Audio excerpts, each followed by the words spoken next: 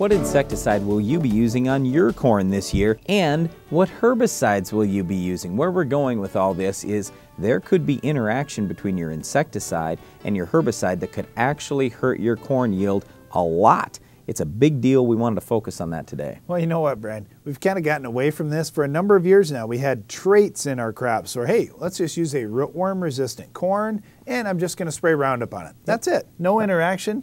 No worries, no problems. Now all of a sudden, hey, I need some kind of tank mix partner or a different herbicide to kill my Roundup resistant weed. And also I need to use insecticide again because the pressure is just so heavy now with corn rootworms in my area, or I'm fearing that there may be some resistant rootworms out there. And we're getting into a whole new thing, Brian, but you know what? It's not new. It's basically getting back to the 1990s. Well, it is similar to the 1990s, early 1990s.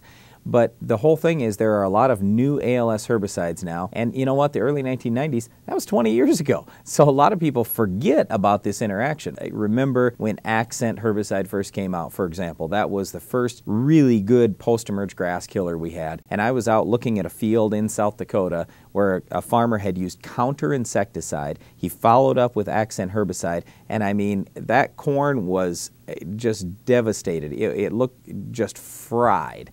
So, I mean, it looked like you had taken liquid 28% and sprayed about 40 gallons right over the top of this corn. It just burnt all the leaves. It was really something, and that was the first time I'd ever seen it. And after that, I just always thought, you know, I'm going to make sure that I'm telling every farmer I'm dealing with, don't use an organophosphate insecticide and then follow with an ALS herbicide. Now, since that time, we've also had these HPPD products come out like Callisto and Loudus and Balance, and those also have interaction with organophosphate insecticides, so we need to talk through all that. When you think about straight organophosphate insecticides, the most common two that people think about are Counter and Lorsban. But also there's older products like Thimet that may still be available in some areas. If you've got a straight organophosphate, it's a big caution. Now, the question gets to be, what about some of these combination products? You look at things like Aztec. Well, that's mostly organophosphate. Smart Choice would be another one that's got a blend of a pyrethroid and an organophosphate. I mean, there are other products out there too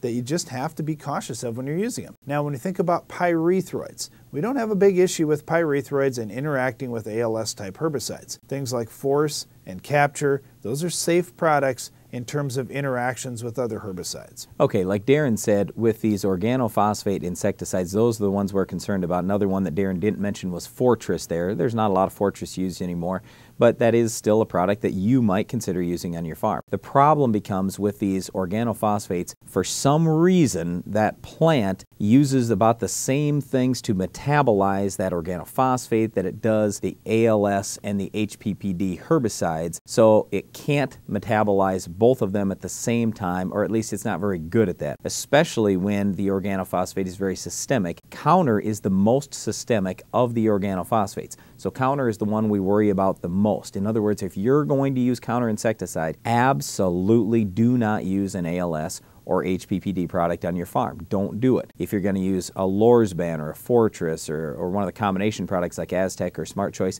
you know, you've got some risk, but not nearly to the degree that you do Counter. Well, here again, Brian, back in the 90s, you know, things have changed a little bit. We were mainly worried about what you're going to use post-emerge after you put this product down. Now we've got a lot of combination pre-emerge herbicides, something like a Triple Flex and Sure Start that are very popular in our area that, wow, we've got an ALS product in there we may be putting down. In addition to putting that insecticide down at planting time, now we're really at risk because we put both of those down at the same time. So when we think about those pre-emerge herbicides, watch yourself on these combination products. Now, if you're using, say, a Harness Extra, which would be Harness and Atrazine, you know, there's no big issue there. But when you start using these combination ones that are really specifically designed for broadleaf control, that's where we're really concerned. Okay, so again, Darren mentioned Sure Start and Triple Flex that would both contain ALS herbicides. Keep in mind that anything that's got Python in it, that's what's in that Sure Start or Triple Flex. Python is an ALS. On the HPPD side of things, that's where Balance Flex is. So any combination that's got Balance or Balance Flex in there, that's an HPPD, and that's something to be cautious about. So that's the pre-emerge side. Let's talk about the post products. Well, and don't forget on those pre's, any of the products that have those HPPDs in them, whether it's a Callisto premix like a Lumax, for example, or something with Lotus in it, that's where you could run into some issues with pre-emerge herbicides. Now, I already kind of mentioned a couple of those familiar names of post-emerge products, the Callisto, Lotus, Impact.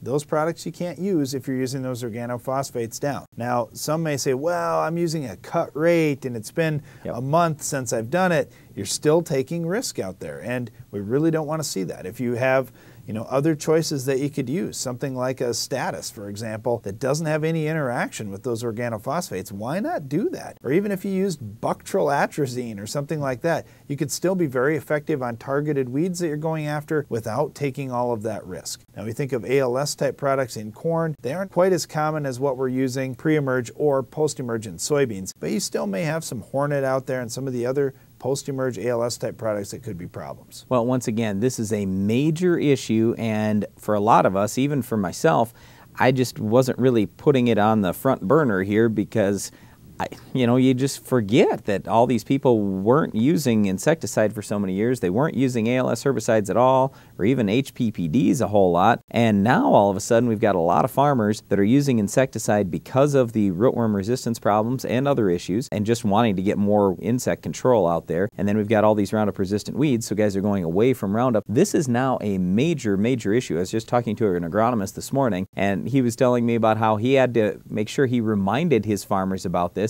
and he had guys switch what they wanted to do for herbicide to other things because they were using an organophosphate insecticide. Now, one other question we get, Brian, is let's just say I switch to Liberty Link crops and I'm going to use Liberty in crop. There's no issue with Liberty interacting with any of these insecticides that you may put down. So you would be safe in that type of rotation. But if you're in a Roundup Ready corn situation where you're going to be mixing some kind of tank mix partner, whether it's a pre-emerge one like a Sure Start or Triple Flex or Lumax or many other choices, or on the post-emerge side, if you're going to add in Callisto, Lotus, Impact, Hornet, a wide variety of products, you have to be cautious. So make sure you're talking to your seed and chemical person to make sure you don't have any of those combination products. So again, to avoid the interaction, I would use Force or Capture insecticide, and post-emerge, if you already used an organophosphate post-emerge, I would use Status, Buctral, Banvel, Clarity. You could even throw a little atrazine in. All those are non-ALS, non-HPPD. Now, you only have to give on one side of that. Say, hey, I really want to use counter down. That's fine. Use the counter down, but just make wise choices